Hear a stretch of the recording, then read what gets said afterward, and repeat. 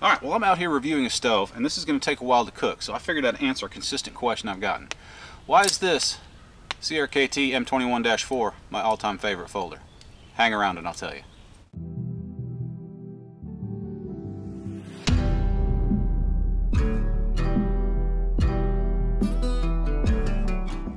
Welcome back, folks. Thank you for your time. I do appreciate you being here today. Like I said, I want to talk to you about my favorite folder. Now, this is not a new design. It has been on the market for years. They are actually somewhat difficult to find nowadays. I do believe they are still produced, but the design is old enough that I don't think the market is not flooded with them, I guess is what I'm getting at. Anyway, I've gotten the question quite a bit on Facebook for the most part. Why is this my favorite folder? You know, folks are constantly posting, you know, what's your favorite folder? What's your favorite folder? You know, for Bushcraft or for EDC or for this, that, the other thing, you know. The list goes on. We're gear nuts. We'd like to talk about gear. Anyway, so I consistently answer my CRKT M21-04. Well, folks ask why, and I explain it, and naturally a lot of folks come back and said, when are you going to do a video on it? Well, I've put it off for a long time. I've been carrying this every day for probably about 3 years, so this question is long overdue. Today, let's talk about it. Why is this my favorite folder? That right there is one of the reasons. It's easy to open, one-handed, simple, straight out of the pocket. Basically, it's open right after you clear the pocket. It's simple, quick, and easy. One of the main aspects that drew me to this knife is it's a perfect fire crafting knife. Before I get into why I think it's a perfect fire crafting knife, let's run down the specs so you guys are more informed about it, and then I'll tell you. Real quick, overall dimensions are 9.25 inches overall when it's opened. Closed length is 5.375 inches. The weight is 5.5 ounces. The blade itself, the length is just shy of 4 inches. The thickness is 0.14 inches thick. The material is AUS 8 steel. The blade hardness is 58 to 59 Rockwell hardness. The finish is non-reflective frost. The grind is hollow, which is awesome. I'll tell you more about that here in a few minutes. The style on this particular one is a deep-bellied spear point. The edge is plain, although they are available with serrated edge. Don't buy that. The serrations stink. Anyway, the handle material is aluminum. The liner is 420 J2 steel. The lock type, it has a locking liner. They have a safety system which they call auto locks. I've disabled it on this one. It is pointless. I have a video about how I disabled it. The lock, it's a liner lock, but that auto lock or whatever that safety system they call it, it would lock that liner to where you couldn't unlock the blade until you pulled down on that, and then you could close the blade. But I didn't like that aspect of it, so I disabled it. Like I said, I do have a video outlining how to do that. And as I kind of showed off here a minute ago, that flipper worked great. Okay, specs out of the way. Why is this my favorite EDC knife? Because it's great at firecraft. You know me, I'm a firebug. So, let me show you why real quick. One of the first things folks think about, or at least I do, you start talking about firecraft and a knife, is a knife's ability to feather. Now largely, it is up to the user's hand, but some knives just lend themselves more naturally to it than others.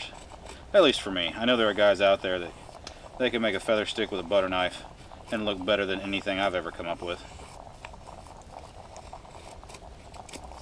But the hollow ground on this, mixed with that recurve, works incredibly well.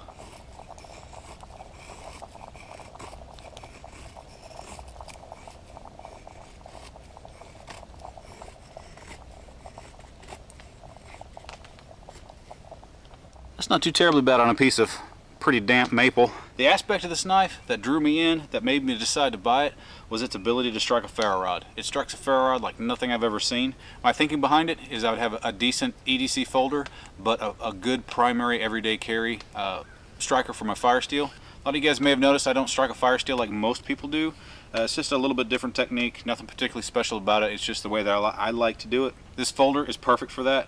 The spine is nice and sharp. It fits in my primary hand very well for this. Throws great sparks.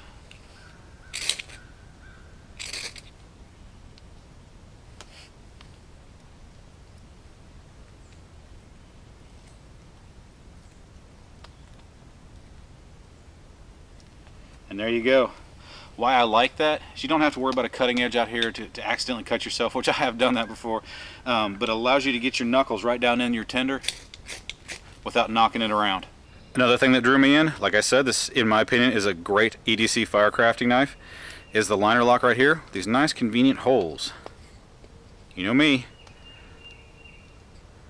Bow drill cheater block right there, handy dandy, with you all the time. Pardon the surrounding props. Like I said, I am in the middle of filming another video right now. Just decided to get this done while I was out here and had free time.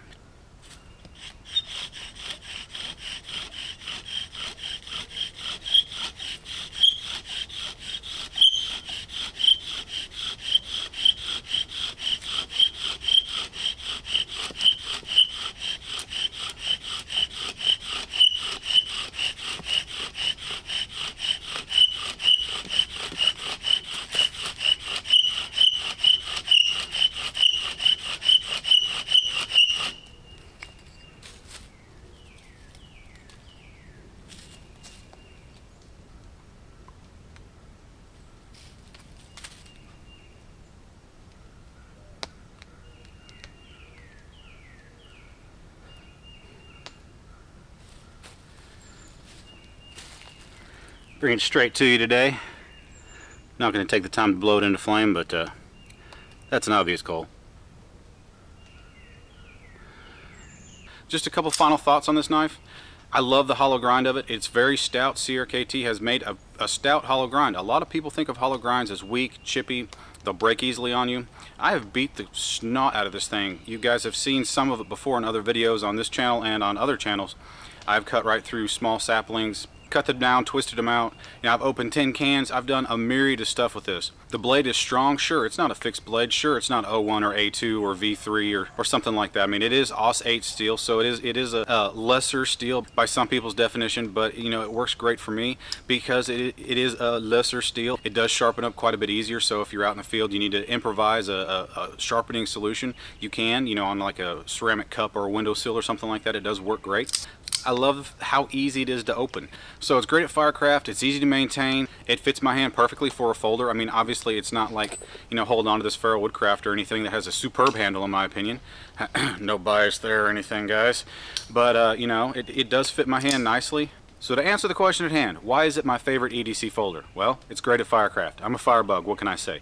It throws great sparks off a ferro rod. I can use it as an improvised bow drill bearing block, and it feathers wood great. It carves wood great. It's great at Firecraft. That is why I like it. That's why it's my favorite. Anyway, price point on this knife, I got it for about 50 bucks on Amazon. Like I said, these are still in production, I believe, but they are kind of hard to come by. I will do some research, throw a link in the description of this video. I don't know what to tell you what the price is nowadays. I have seen it anywhere from about $25 on upwards of $100. So it just depends on the availability and that particular seller. What it currently is at the time that this is filmed, which is May 17th, 2016, I believe. I will put what the price is now in the description box, and I'll try to update that periodically. Anyway, folks, thank you very much for being here today. I hope that answered your questions. Let me know what you carry in the comment section. Ask questions about this one. If you think you know of a knife that would work better for this, that is in this price range, be sure to let me know in the comments as well. Guys, if you haven't done so yet, there's a subscribe button right down here. If you like this kind of content, be sure to click that button. And as always, give me a thumbs up if you enjoyed this video, found it informative. Anyway, one last thing, guys, I would like to remind you, which I've harped on this quite a bit here in the last couple weeks, I'm going to be at Blade Show 2016 in the beginning of June. If you guys are anywhere near the Atlanta area, I would love to meet you. Please swing on by to Blade Show. I'll be at table 20S for most of the time. I will be running around, you know, looking at sharp, pointy things, but you know, I will be at table 20S as my home base, so to speak. Please stop by. I'd like to say hi. You know, as a YouTuber, someone who talks to you guys all the time, this is what I see most of the time when I talk to you guys. And I'd really like to fix that, so please stop by Table 20S and say hi, shake hands, meet, you know, get to know you guys a little bit better. Anyway, thanks again for being here, and I will see you next time. You guys have a great day.